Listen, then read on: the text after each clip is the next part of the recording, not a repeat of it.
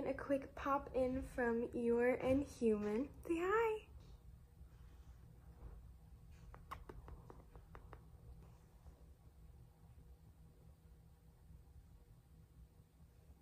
So we're gonna do a quick how-to on how to give a rabbit a treat without losing your finger.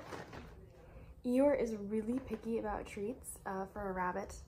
He likes grapes, he likes blueberries, he likes carrots, and he likes these crunchy bears, which are so cute. Also, Vitacraft, sponsor us. They're shaped like little grand bears. They're so cute. So what you're gonna wanna do with your treat, do not hold it like this.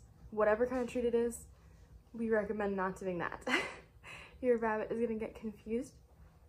Not even to be mean, just by sensing, sniffing where it is, he's just gonna get your finger and your treat confused.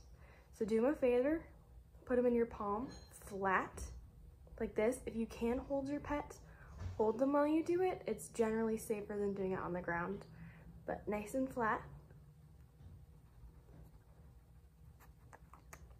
Yeah, there it is.